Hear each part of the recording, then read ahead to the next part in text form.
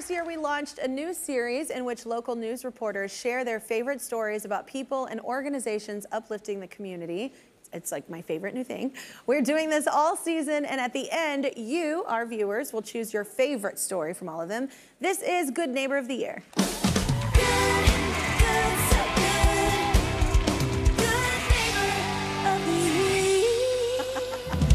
Jesse. Joining us now is news anchor for WTAE Channel 4 in Pittsburgh, Kelly Sasso, along with the executive director of the Homeless Children's Education Fund, AJ Jefferson. Thank you, ladies. Thank you. Oh, man, we're so excited to have you. So, Kelly, great name.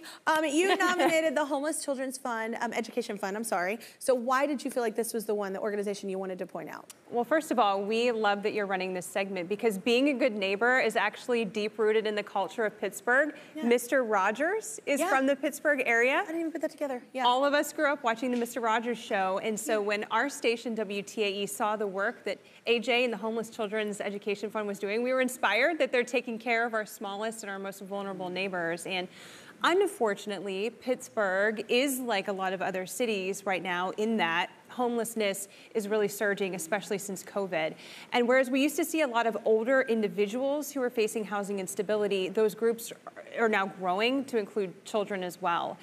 And as we all know, children are our future, right? They're our next group of leaders and influencers. And so if we can't help break that cycle of homelessness, the next generation is really at risk. And so day to day, you're gonna hear about the work that they do, but big picture, we look at it like they're really saving the future of Pittsburgh. I love that. And you're right, especially since the pandemic, homelessness, like in every city, especially this one as well, it's so overwhelming that you don't even know where to start. Absolutely. So AJ, explain exactly what the organization does. Absolutely. Homeless Children's Education Fund was founded over 20 years ago to support students experiencing housing instability. We started off by providing simple things like book bags filled with school supplies.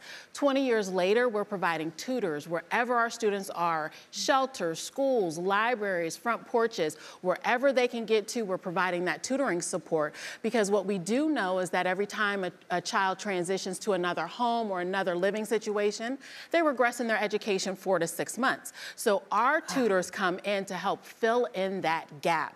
We're also focused on college and career planning because the goal is to get them through high school graduation, hopefully into post-secondary education, but high school graduation is vitally important so they can secure a livable wage. So we have staff that work with our students to do just that.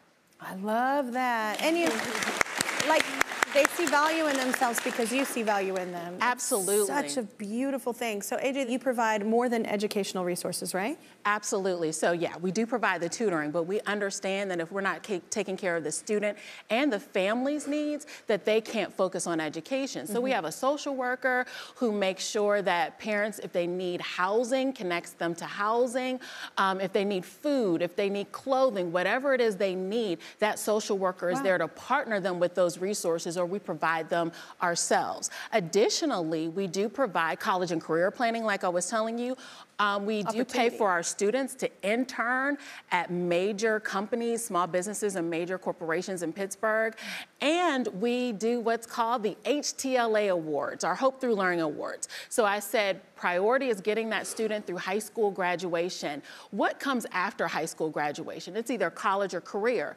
The students that choose to engage in post-secondary education, we give them cash in their hands, $2,500 reward for them to continue to pursue. And that money is used for those miscellaneous things that you're not thinking of. What it doesn't do is it doesn't go directly to that college or institution they're receiving the education. It goes to the student so they can use it the way they see fit for the priorities that are happening in their lives. Because every life is different. Every need is different. Every need is different. Well, Kelly, the program is enormously successful, so can you explain how? Well, the proof is in the pudding, as they say, and you know, it's been shown a really direct correlation between getting your high school diploma and ending up without housing instability in the future. So kids who aren't graduating have a much greater chance of ending up in a homeless situation.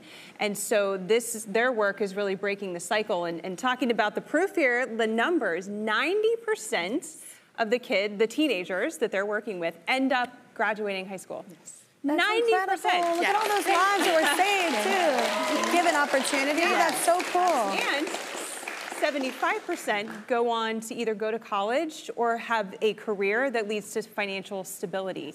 And they're working right now with about 500 kids a year. So kind of do the numbers there with the 90%. It's amazing. And I know they have aspirations to do even more, which we know that they will. But I mean, really just making a real noticeable difference for the impact, you know, the lives of these kids. And it's their lives, but it's also their families' lives and their future kids' lives. Like, you change so many. I think that's why when people think, oh, it doesn't directly impact me, I'm like, yes, it does. If you live in a community where housing is an issue, unaffordable housing, like, it's your problem. It is. You just aren't seeing how it's your problem. Not opening your mind to see No, I agree. The Homeless Children's Education Fund has some big supporters in Pittsburgh, including Steelers running back Najee Harris. Right now, he's at his training facility along with someone who got support from the organization throughout high school. We'll talk to both of them next. So the program helps unhoused kids succeed in school by providing one-on-one tutoring and a schooling or career plan that sets them up for success. One of their biggest supporters is Pittsburgh Steelers running back Najee Harris. And right now we have WTAE's Elena LaQuatra hanging out with him at the team's training facility. What's up, y'all?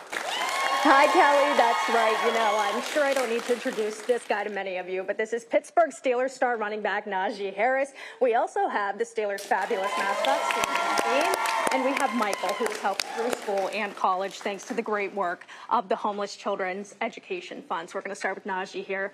Many of us, especially here in Pittsburgh, know your story, but for those who don't, can you share why this cause means so much to you? Yeah, you know, for me growing up, I'm the youngest of 5. So, you know, just to us living in situations where, you know, we didn't have the most, you know, we was homeless ourselves for a number of years. But, you know, we always really didn't complain about what we had, what we didn't have. We made the most of what we had, and, you know, we persevered through it. Being in a position to help out a lot of people, then, you know, it was, I feel like it was my duty to give back. And, you know, this is one way that I choose to do it.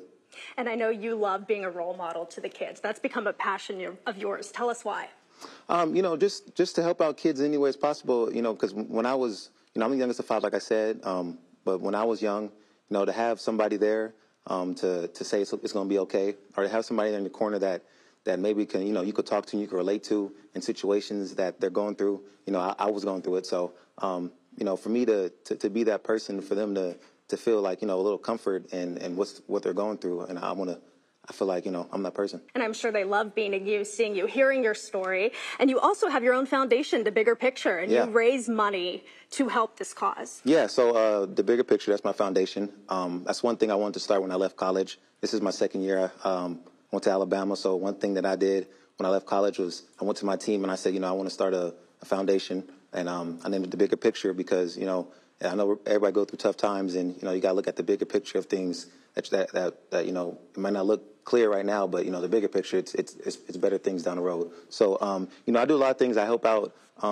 with obviously what we're talking about now, you know, but I go speak to kids, obviously raise money for my nonprofit, and I try to give back as much as I can. And we see that, you know, Najee here is all over Pittsburgh all the time. And Michael, we also know that you were helped by the Homeless Children's Education Fund. Tell us your story. Yeah, so, you know, growing up, I had a pretty difficult situation. In fact, my first experience with homelessness was in a domestic violence shelter. But when I got older and I came out, that situation became increasingly unsafe for me, so I knew I had to leave. So, you know, when I came to Pittsburgh, I basically had nothing. I had to go and get an ID. I had to do all this, like, document work. And, you know, I was kind of staying with different people, and I was staying on couches. And before I got my own place, there were times where I didn't have anywhere to go. You know, so that was a really difficult situation, and I knew the only way I was going to get out of that situation is if I could get an education, and HCEF made that possible for me. So they gave me the Hope Through Learning Award, which was a $2,500 scholarship that made sure that my college career wasn't dead in the water before I even got started. You know, they hooked me up with a caseworker who made sure that I had summer housing so that when schools closed down, I wasn't homeless over the summer. You know, they even brought me back for an internship so I'd have the opportunity to, like, give back to the community that gave so much to me. So, you know, it's really weird to kind of look back on my life now because it feels like an almost completely different life. You know, I have a nice job. I work for the Native American Bank, which I absolutely adore. I have, you know, a nice apartment. You know, I've graduated college, and all of these things that I didn't always think was possible are things that HCEF has helped done for me and things that they continue to help other kids in Allegheny County do. I love that. You guys have both been so successful. Thank you for sharing your stories. Wow. I had chills just listening to them, as I'm sure you did too, Kelly. We're going to send it back to you in Los Angeles. Oh my gosh, that was just incredible. I love doing this show so much. Thank y'all so much for sharing your story. Najee, that's so cool that you're sharing your, I know that you're sharing your time, but even sharing your story, the fact that you've been there and showing kids that like what you come from is not necessarily where you're going. That is so cool and so important. And congratulations on graduating college. That's so amazing too. He's working the Native American. That was so cool, Michael.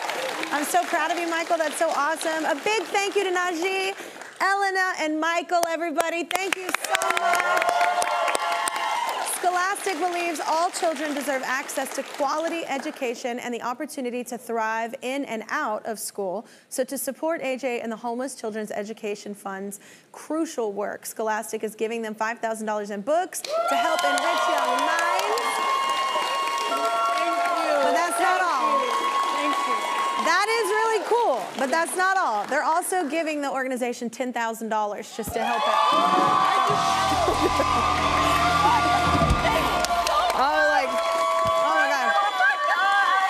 Tears, and I was like, don't do it, don't do it.